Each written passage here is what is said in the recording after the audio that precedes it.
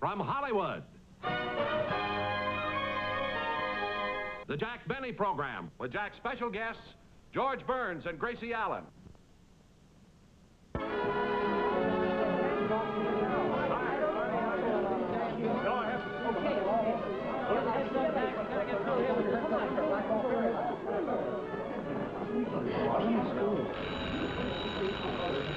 CBS backstage. George Burns, yeah. Need more makeup. Phone call for George Burns. Phone call for George Burns. George Burns.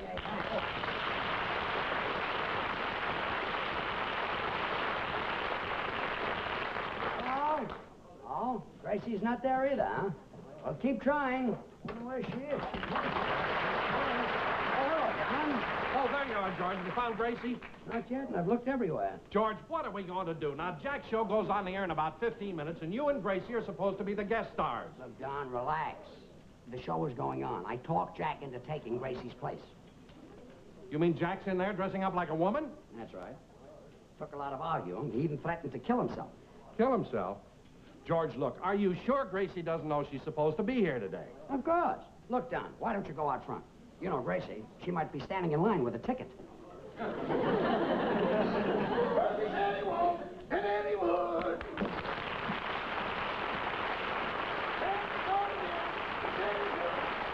Then we call again. We said he should. An undecided boy, but what is he gonna do? Oh, my goodness. Boss! Boss! Mr. Benny! What happened?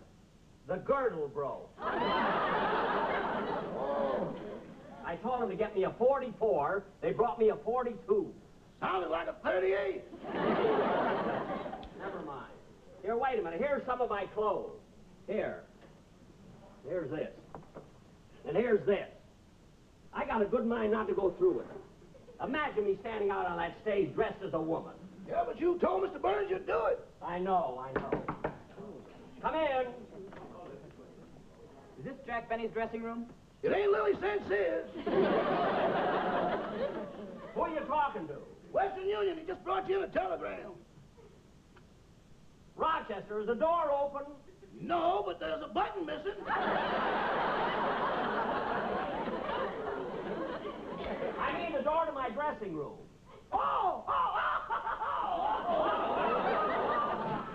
You can hang up my clothes later. Now go find me another girdle. Yes, sir.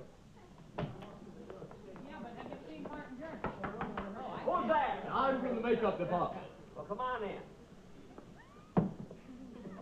Well, are you my little friend? Oh, it's about time you got here. Well, I've been busy. There are other television stars, you know. No. Well, who are you just working on? Gene Autry's horse. Well, wash your hands and start on me. You're all right. Now what are you doing? I'm just trying to see whether you have a round face or an oval face. Well, this is a surprise. What'd you find out? My fingernails need clipping. Look, never mind the joke. Now start putting on my makeup. Yeah, all right. And hurry it up, will you? I've only got about 5 minutes. Well, this is going to be quite a problem. Why? You've got one wrinkle there that looks like Benedict Canyon. Now cut that out. Well, I can't cut it out, but I can fill it up. Jack, how you coming? George, did you find Gracie? Not yet. I can't understand it. Gracie was here yesterday for rehearsal. She knew the show was on today. Now, where in the world could she have gone? Don't try to understand Gracie. She might be in Montreal by now. In Montreal? When she left the house this morning, she said she was going out to buy some Canadian bacon. Look, Gracie thinks to get Canadian bacon, you have to go to Canada? I once told her I liked Philadelphia cream cheese. I didn't see her for 2 weeks. Oh, brother, what a woman. Oh, now, where's that mascara? Oh, for heaven's sakes, I'm so nervous. Now, what's that racket out there? Oh, they're plastering those new dressing rooms across the hall. Oh. Say, George. Yeah? George, there's a telegram on the table. Would you read it to me? Sure. Hey, it's from your sponsor. My sponsor? What did it say? He said, arrived in Hollywood this morning. We'll be backstage to see it to discuss next year's deal. Oh, my goodness. Why did he have to come to town today and see me like this? It's embarrassing. Oh, what's so embarrassing about it? You were dressed as a girl in Charlie's Aunt? Well, that's different. That was in one of my movies. Oh, yeah, nobody saw it. Of course not. Say, Takes a long time to dress like a girl. How you coming? I don't know, George, but I think I've got this thing on wrong. I look like the hunchback of Notre Dame. Turn it around. Turn it around. Well, I found one Where'd you get it? from Don Wilson. He's still round, but not so far of a fully packed. Well, give it to me. I'll be in my dressing room, Jack. Okay, okay. Hey, mister, have you finished my face yet? Oh, I knew this would happen. I've run out of makeup. But don't worry, I asked my assistant to bring me some more. Rochester, look out in the corridor and see if the man is coming with more makeup. Yes, sir.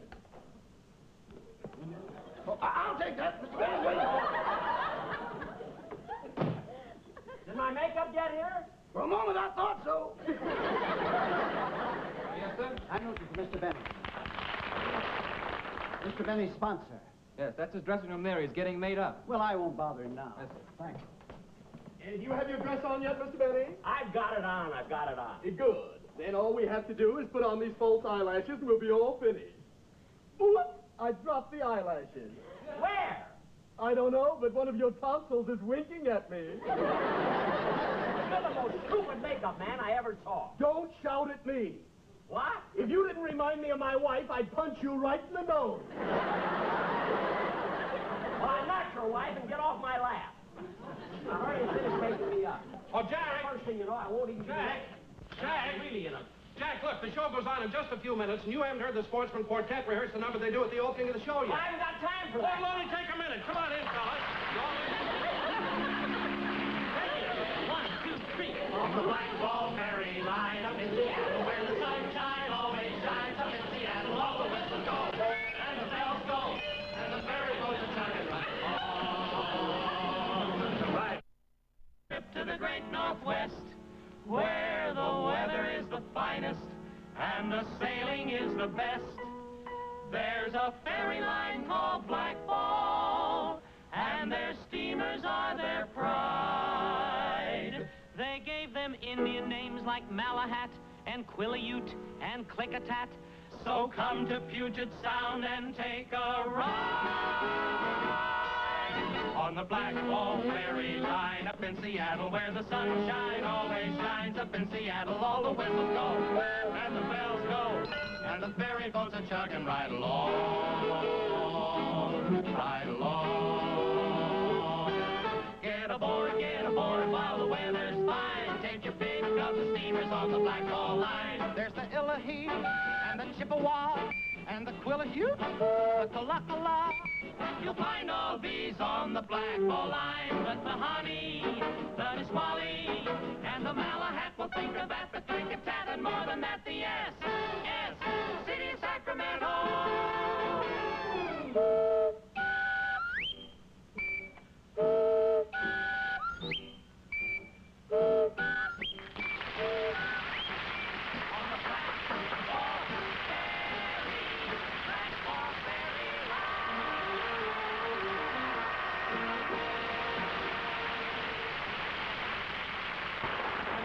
Ladies and gentlemen, we bring you the guest stars on tonight's program, America's beloved couple, George Burns and Gracie Bit.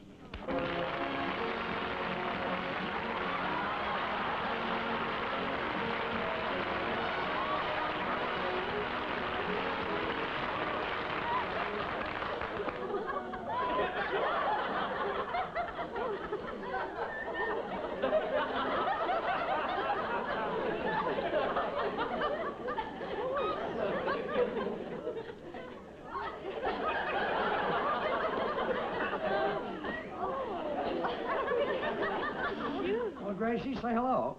Hello. Hair looks very pretty tonight. I know. You know, I had it done at the beauty parlor. Oh?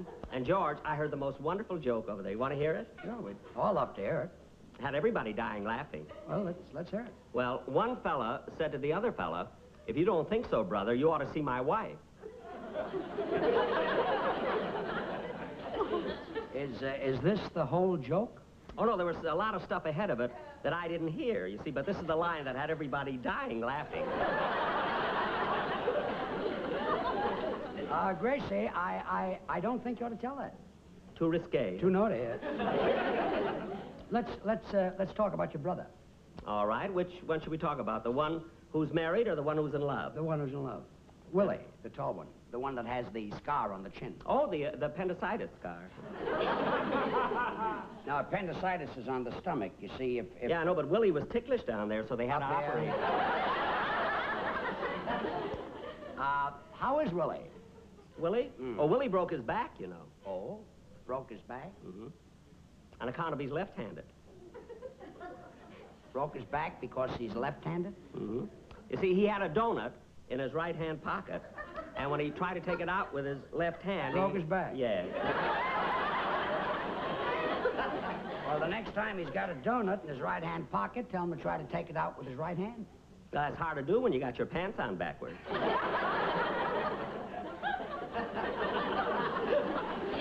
pants on backwards? Mm-hmm.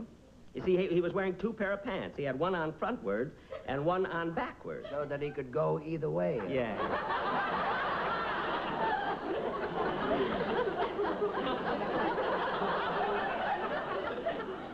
That's when the truck hit him. The truck? Mm-hmm. What truck? The truck that didn't have its light slit.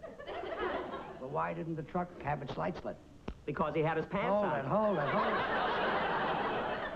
The man in the truck have his pants on backwards, or did Willie have his pants on backwards? Oh, George, you're trying to confuse me. I'm confusing you, huh? Yeah, Willie had his pants on But the man in the truck, why didn't he have his light slit?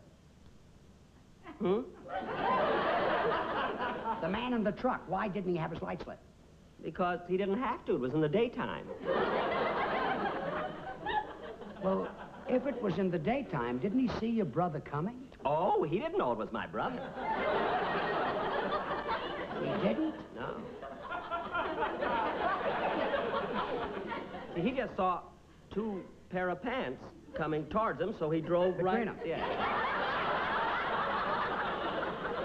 This family of yours, they fascinate me. Did you all live together?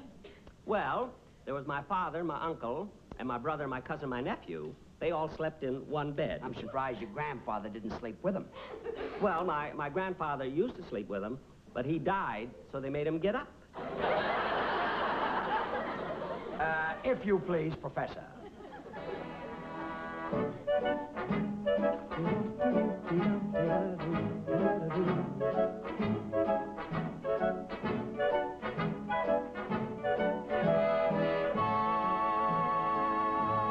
Stop. Gracie, is your sister Bessie here tonight? No, Bessie couldn't come here tonight on account of her canary is hatching an ostrich egg. Canary is hatching an ostrich egg. Mm-hmm. But the canary is too small to cover the egg. See? So? So, Bessie has to sit on the egg and hold the canary in her hand. Music.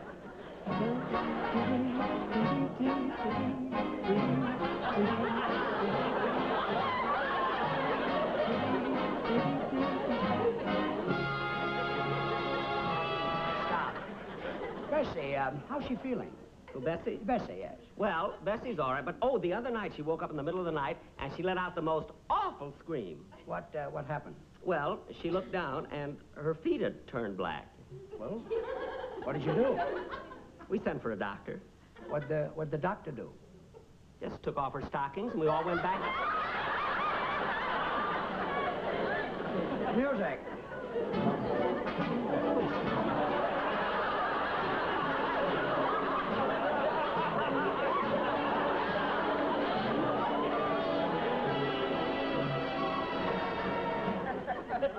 Your sister Bessie's been married a long time, hasn't she? Uh-huh.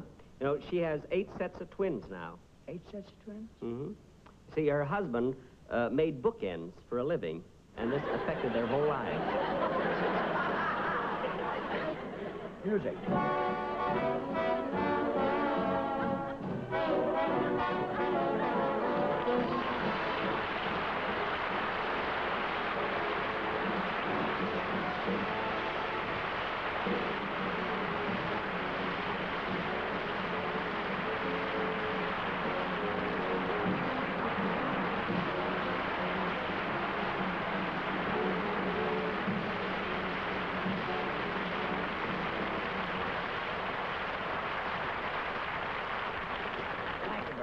Ladies and gentlemen, we'd love to do a little more, but we're not prepared. I am. You see, in television, If my brother was here, I could do an act all by myself. you're allowed My to brother do isn't just. here, so I have to work You're alone. allowed to do just so much. My poor brother. And this is only held up, a half-hour show. It was held up by two men. Two men held up my brother. They take Two men held him up, my that, poor brother. we're not Held up by supposed two men. Two men held up my brother, too. Two men held him up. They- Two they- men. Two men. Two men. Your brother. Yeah, two men. was held up by two men. Uh-huh. Where? All the way home.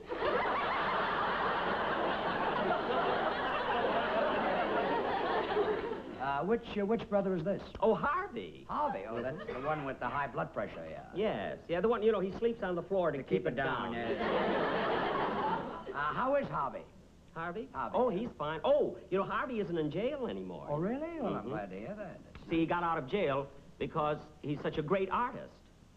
Got out of jail because he's a great artist? Mm-hmm. You see, he painted, he's an artist, he paints, you Yeah. see. So he painted a picture of an open window on the wall of his cell. Yeah. You see? So then when the guards came in to close the window, he walked out through the door. My brother. Well, I'm glad that Harvey is not in jail anymore. I'm glad he's out. What? I'm glad Harvey is out. I'm glad he's not in jail. I'm glad he's out. Yeah, so is his wife, Rover. Well, Rover. His wife's name is Rover. Uh-huh. You see, when she was a little girl, she moved next to our family, see, next door. So one day, our mother told all of us kids, she said, thought it would be kind of nice if we called her Rover. So we did. Music.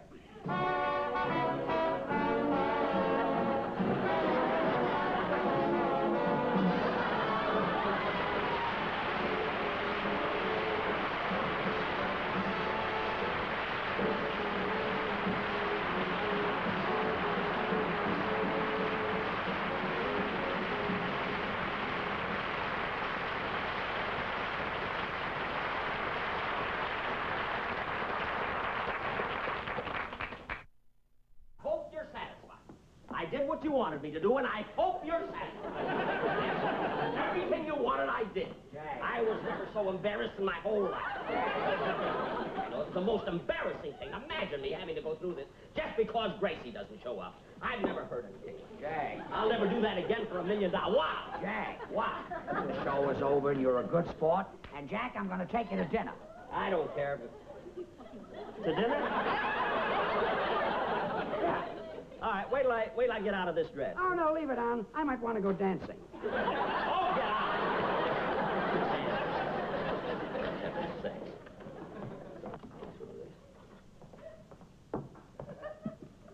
Did you lose this Cinderella?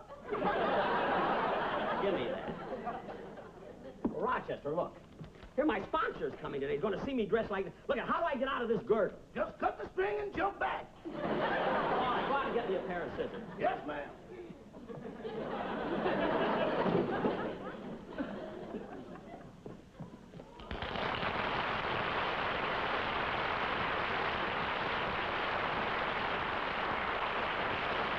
Hello, Mrs. Burns. Oh, hello.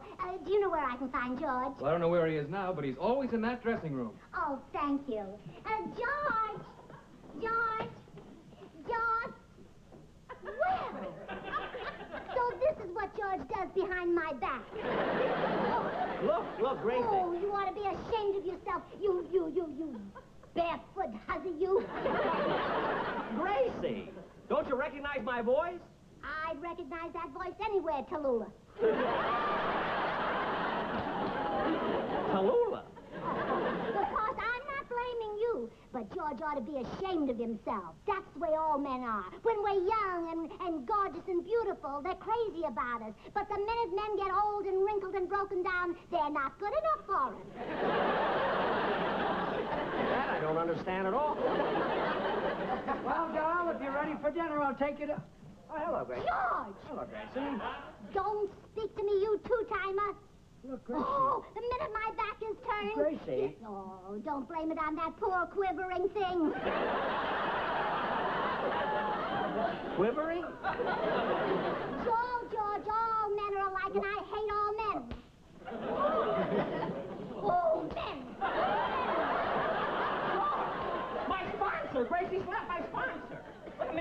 it's me, Jack Benny. Mr. Benny, what's going on around here?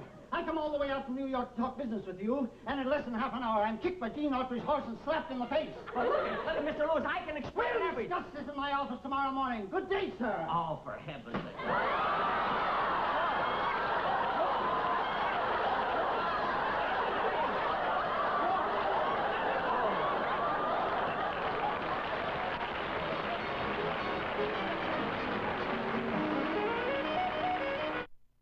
I ought to have my head examined for doing this. I was never so mad in my life. Imagine me letting George talk me into this. Jack Benny, you ought to be ashamed of yourself. Letting it... See my blue eyes sparkle when I get mad?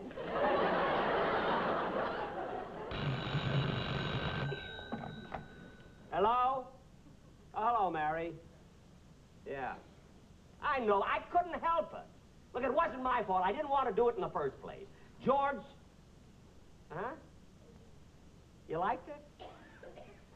You thought I looked... No. Really? Well, did you see the whole show? You even saw the travelogue?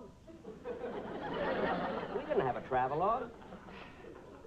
Oh, on a close-up, you thought you saw Benedict Canyon. Mary, I'll explain that to you later. Goodbye. Darn that makeup man. You know, Gracie, the reason you didn't recognize Jack is because he was dressed up like a girl. Well, I still Well, don't go in believe and it. take a look. I just still... Well, Jack, it is you. Well, certainly, Gracie. Where were you all afternoon? Well, I was the first one here, but I told the stagehand I was hungry, and he suggested I go get a Denver sandwich. Oh, no. Look, Gracie... Wait a minute, George. Let me take this. Gracie, you mean to tell me that when you had the urge for a Denver sandwich, you went all the way out to... No, the bus broke down at San Bernardino. Gracie, I think you ought to apologize. Well, why?